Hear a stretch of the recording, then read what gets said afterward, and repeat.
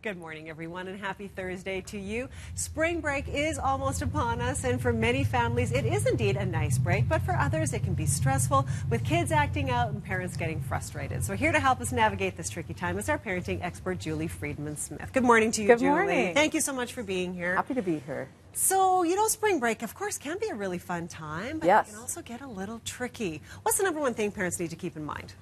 Well, the number one thing is that it is not our job as parents to entertain our kids from beginning of day to end. Okay. That is important, and it's always important to remember that even though it seems like it's freedom and we can just let everything go, if we don't have some consistency, if we don't have some structure in there, it's all going to fall apart. Yes. Yes. The kids count on having a day and they know how it goes when they're at school. Right. We need to put some of that structure in. Okay. So and even set if we everybody want up for success. Right. Okay. So even if we want a little bit of a break or a little bit of a change of the routine just to mix things up and have a little bit of fun, we still need some parameters is what you're saying. That's right. Okay. We cover that all in our spring break survival chapter in our book, A Year of Intentional Parenting, because these are questions that we get asked year after year after year.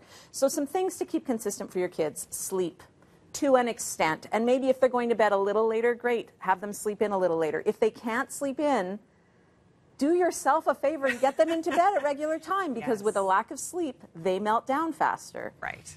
Food, keeping food somewhat consistent, making sure that they're eating at regular times and still eating some of the healthy stuff. Obviously, it's going to shift a little bit, but the more consistency we can keep, it's setting us all up for success, right? Okay. And just getting clear with expectations and consequences. So if you're going to be home the whole time, things still need to happen. Groceries still need to be bought. Right. Dishwashers still need to be unloaded. So get clear about that and let your kids know what the day is going to look like, just so that they have some sense of what's coming. Yes, yes. And there's some time for them to hang out, and there's some time for them to help out.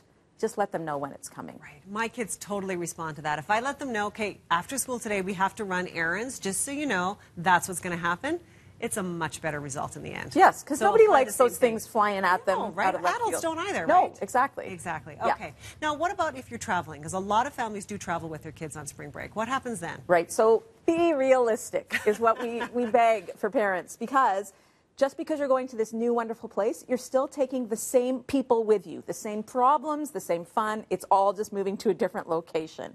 So again, you want to get clear, and if you can be clear ahead of time on, you know, how many pops are they allowed?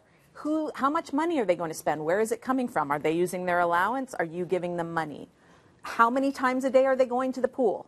Are you wanting to do other things?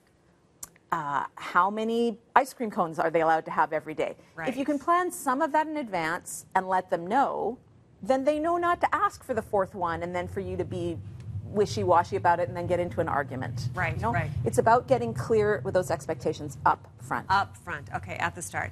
I have to ask about screens, because of course Yes. that's the default for a lot of parents when they don't know what to do with the kids. Yes. What are the rules when it comes to spring break and screens? What should we be thinking about? What we need to remember is that a lot of the times it can be like, well, they want their downtime, we'll put them in front of a screen. While that is physical downtime, it is mental stimulation. So if we park our kids in front of a stimulating activity for hours on end, they are going to be wound up, and then we have to deal with that. So again, have a meeting this weekend and make a plan for how many hours of screen time they can have. Do they need to be broken up? What else needs to happen? Do they need to get outside for an hour? Are they going to be reading or playing board games, dancing? Whatever is important to your family, just map it out and have the kids involved in planning that so that they feel they have a say, and you know that you're not going to lose your mind over the next week. And that's a great thing. It's important. That's really good for Yes. everybody. Julie, thank you so much. Fantastic advice. Thank as you. Always.